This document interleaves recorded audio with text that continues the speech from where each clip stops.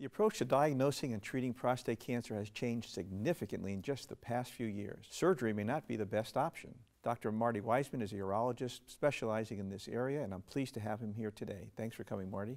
Thanks for inviting me. So basically, what is the prostate and where is it? Let me show you. Okay. This structure here that is open is what we call the bladder, and just below it is the prostate.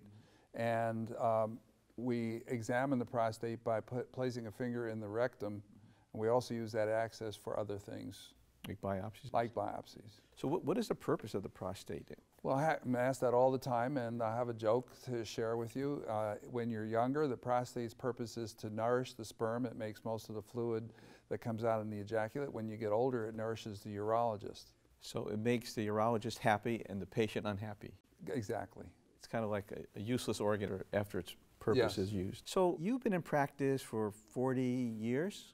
42 years. And there's been a huge revolution in diagnosing prostate cancer. Can you give me a little feel for what was happening early on and what happens now? When I first started in practice, we didn't have a test to evaluate for the possibility of prostate cancer being present. Instead, we had patients who were in trouble. We would put a finger in the rectum and feel a rocky hard prostate, and when we took x-rays already the cancer had spread. So normally the prostate feels nice and mushy like when you put your finger in there? We say it feels like the thenar eminence, the thumb eminence of palm. And so once it felt rocky hard, that means it was bad. If it feels like a knuckle, that is a sign of a nodule, usually cancer. And so then what happened as the years went on?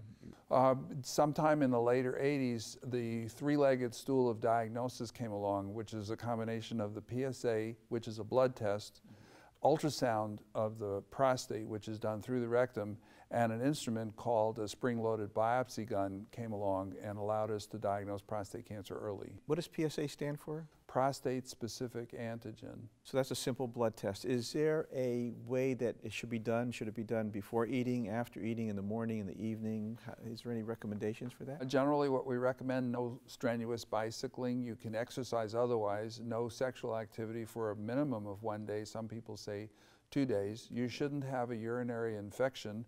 You shouldn't have a strenuous rectal exam by the doctor just before the blood test. Otherwise, that would push out some of the prostate PSA into the blood and raise the level. Okay. So now there's some controversy about who should get a PSA. What is your feeling and what is the controversy about getting a PSA? Well, to some degree, the testing is both political and financial as well as medical. So from a political point of view, there's an effort made to reduce the use of the test because it costs money to do the test. It diagnoses people who don't need to be diagnosed, which leads to treatments which perhaps they didn't need, which causes side effects. So there's a lot of controversy about the doing of the test. I understand that, and I know you understand it too, but just every test that we have, whether it's a mammogram, whether it's a CT scan of the heart, you're going to pick up disease that really may not be true disease once you further examine it. And that's the problem with the PSA, is that what you're saying? Yes. As a matter of fact, I'm glad you brought up other disease processes. If you or another doctor in another field had a test like PSA with all of its flaws, you would think it would be revolutionary. So it was revolutionary at one time. So what is your feeling now? Who should get a PSA? So that is an interesting question. There is AUA guidance on that, the American Urologic Association, which says that first off, patients should have 10 or more years of life expectancy.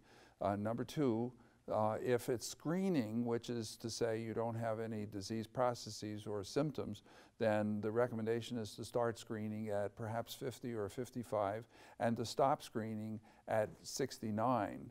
That is the AUA current guidelines. That's not how I practice, however. So what do you mean? If you have symptoms of an enlarged prostate, you would screen or you would not screen? So it's no longer called screening. If you have symptoms, it's now a part of the diagnostic process. And they should have a PSA? And they should have a PSA. Oh, I see. So you get a PSA and it comes back elevated, higher than normal. And normal's what up? What's the number for? That's a question that's also controversial. At one time it was the number 4.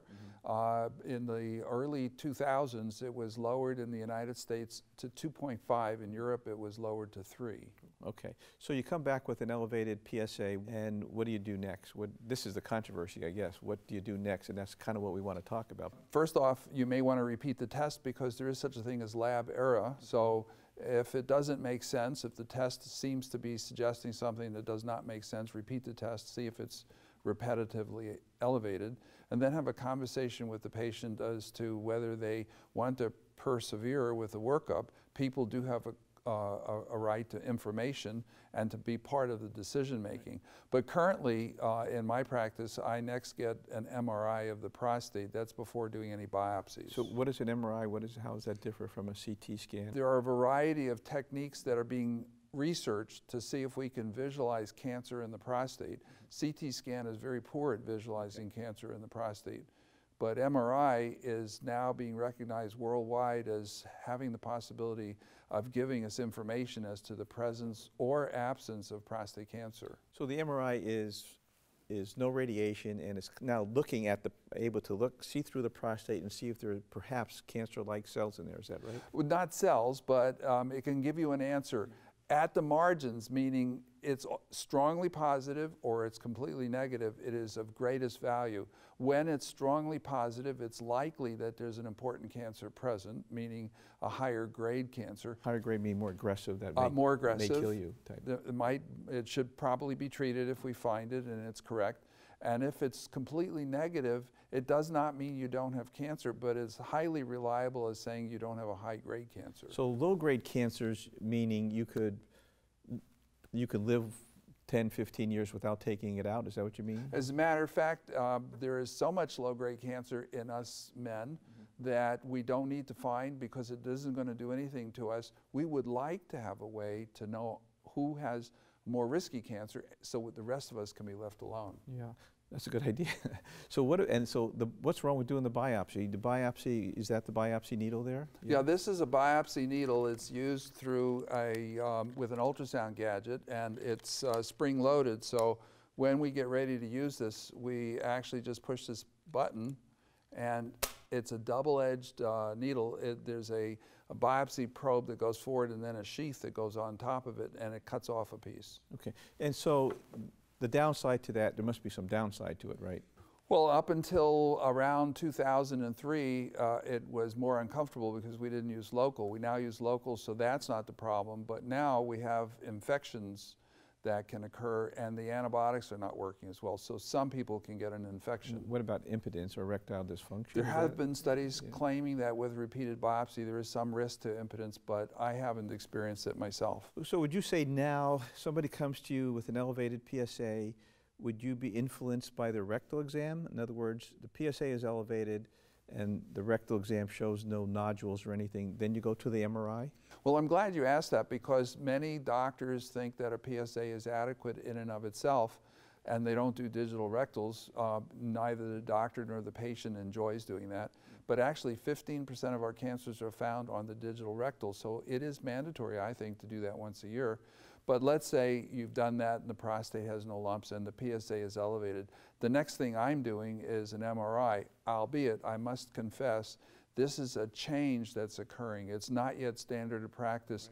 I couldn't say that every urologist must follow that guidance, but around the world it's moving into the forefront. So we're almost out of time. So the bottom line is, before elevated PSA biopsy, now there's a way that you have an intermediate test, right? That's correct. That you are using and you found very useful, and probably lots of doctors will, before you do a biopsy and even surgery, right? Correct. So this is really revolutionary. I mean, it's a great intermediate step, I think, that will save a lot of discomfort and problems. It's reducing the number of biopsies dramatically. I'm doing way fewer biopsies since I started doing MRI. I think that's fantastic. So what is the parting message that you would give to patients who are looking at their prostate? I think the most important thing we recommend to prostate patients is become master of your own destiny. Study and learn. Ask questions. As a matter of fact, I feel strongly enough about it that if you ask your doctor questions and he's reluctant to answer, consider getting a second opinion. Yeah, so there's a lot of things evolving here, and there's a lot of new information, and your doctor should be willing to answer these and get a new guy. Definitely. Thank you.